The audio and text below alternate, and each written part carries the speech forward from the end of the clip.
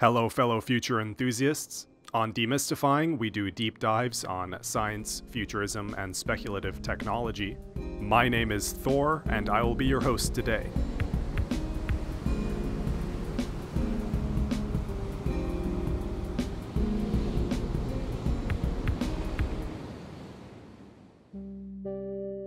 Since before the beginning of spaceflight, man has applied his willingness to brute force complex problems by shooting huge cannons into the sky.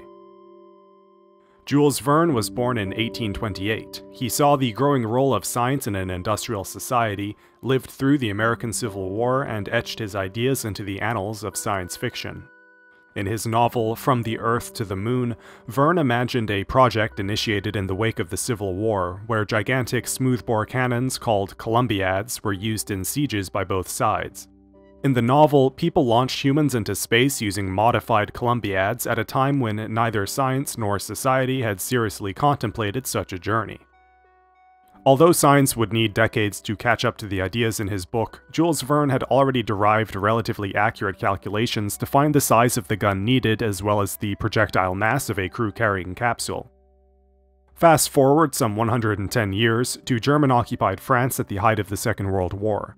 Germany has initiated its vengeance weapons program, producing the V-1 and V-2 rocket. A lesser-known third design, the V-3 or Busy Lizzie, is also devised. The V-3 was a complex of massive subterranean tubes which used a combination of rocket-propelled ammunition and multiple explosive charges to boost a warhead to extreme velocity. While this system was designed to shell English cities from France, engineers have noted in retrospect it would have been able to place objects into low Earth orbit if slightly modified. While of a similar capability, the V-3 was not a true gas gun. Instead of using a lighter-than-air propellant, the V-3 used multiple successive explosions to overcome the normal speed limit of a shell. Combustion light gas guns, or CLGGs, are projectile launchers using chemical energy derived from gas, usually hydrogen. They function by compressing a piston of gas mixture, thus pressurizing and then detonating it. Gas guns can achieve hypervelocity speeds determined by the composition and pressure of the gases used, allowing them to be used to initiate nuclear fusion or fission. As the physics of light gas guns came into grasp of science following the conclusion of World War II, the first adopters were experimental military projects. Super High Altitude Research Project, or SHARP, was the first serious application of the gas gun concept, intending to shoot down ICBMs by the mid-1990s. The program saw some success, accelerating a 5 kilogram mass to 3 kilometers per second at around 450 kilometer altitude in testing. But this is far short of the 7.8 kilometers needed to achieve orbit. Following the mixed success of SHARP, the next space gun program would occur not in the US, but Iraq, commissioned by Saddam Hussein.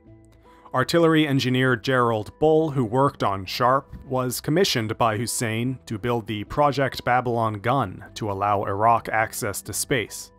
Bull, who was graduate of the University of Toronto, was assassinated because of his involvement, and all parts of the Babylon gun were destroyed at the end of the Gulf War. Lead SHARP developer John Hunter started two companies to continue work privately, the Jules Verne Launcher Company and Quicklaunch. Quicklaunch's activity ceased in 2016 due to the rise of competitor SpaceX, eventually birthing another company called Greenlaunch, who continues work to this day. Looking at the real-world history of this tech, it's reasonable to ask, well, if LGGs come with all these benefits, why has no space project with them ever been successful? The answer to this question includes factors like high-risk development and the competitive economics of payload design and architecture. In today's world, we are entirely reliant on chemical rockets to reach orbit, and this reality influences the accessibility of alternatives. Some concepts, such as Spinlaunch, are being tested, which use centripetal force to sling small rockets to high altitude. Spinlaunch's inevitable reliance on a final-stage chemical booster highlights how we do not currently have a method to achieve orbit without chemical rockets playing some kind of role. In our early 2020s SpaceX-dominated reality, Potential payload designers and investors are most interested in finding the lowest possible cost per kilogram of payload. Space access ventures that do not ride on the success of some proven technology are extremely risky in comparison. With the existence of a competitive and reliable launch provider, the worst outcome of looking for an alternative is not a failed development project, but a successful one that is still more expensive than the existing options after R&D cost. New space access tech like space elevators, inertial launchers, and gas guns suffer when presented as commercial ventures due to the risk and unpredictability of testing novel systems. This explains why private interest into gas guns for space has remained low. Gas guns are not game-changing tech on their own, but by pairing them with other well-developed space access systems, we can use them to do most of the work needed to bring a payload to Earth orbit. By the end of today's video, we'll have an outline of a total space access solution predicated on gas guns, capable of moving payloads not only to low orbit, but also potentially to the Moon. Gas guns may have one or more gas pistons used to drive the projectile. Typically, the gas inside is detonated and the rapid rise in pressure is contained behind a rupture disc or other mechanical valve system. The gas is only allowed to reach the neck of the barrel holding the projectile when it reaches a predetermined pressure. Expanding gases produced by an explosion, such as those used to propel bullets and shells, are limited by the speed of sound. This doesn't mean you cannot accelerate projectiles beyond the speed of sound. It simply means the propagation of forces between the expanding gas molecules is limited by an elastic speed limit dependent on the chamber pressure. As the projectile is pushed down the barrel, less and less of the expanding gas is able to exert a force, even though the pressure inside the chamber may still be increasing as propellant burns. Light gas guns increase the speed of sound in the propellant material by pressurizing it before detonation. The rapid movement of the piston creates this pressure, which via a process known as adiabatic heating also rapidly heats this gas, increasing its ability to conduct energy even further. The speed of sound in pure hydrogen is around 3.8 times that in normal sea-level air, which allows pressure to be transferred through pure hydrogen much faster than air or typical exhaust gases resulting from a chemical explosion. The superheated hydrogen can even be trapped and recycled for use in other applications or for future launches. In order to reach Earth's orbit, the payload must reach a velocity higher than its orbital velocity, since it will lose some of its speed to air resistance. This means that if the gun alone is used to reach orbital velocity, a muzzle velocity in excess of 7.8 kilometers would be needed. While the payload can be engineered to reduce air resistance, 7.8 kilometers is a lot of speed for an object to take on in a short period of time no matter what. Extreme pressures and long barrels are needed to produce this velocity, so engineering problems become more severe as we attempt to achieve greater muzzle velocities. Proposals have discussed using partially underwater cannons to simplify this design, since water can be used to keep the barrel stable across larger distances. We need to find a way to boost the payload with additional velocity after it has left the launcher, this much is clear. There are several possibilities here, each with their own shortcomings. The most obvious method is to equip the payload itself with a small rocket motor to increase velocity after it has left the dense lower atmosphere, such as Spinlaunch proposes. This adds mass to the payload, increasing the energy needed for the initial acceleration, and this method is not ideal since the goal is to reduce the energy needed for the initial launch. We have a solution to this problem not using chemical rockets, but sky tethers or space hooks. Next, we'll use data from real-world proposals to confirm a gas gun space hook exchange system. The payload is fired at a steep angle, allowing most of the energy of its launch to go towards gaining altitude. Most of the horizontal speed needed to achieve orbital velocity is added later by a series of consecutive space hooks.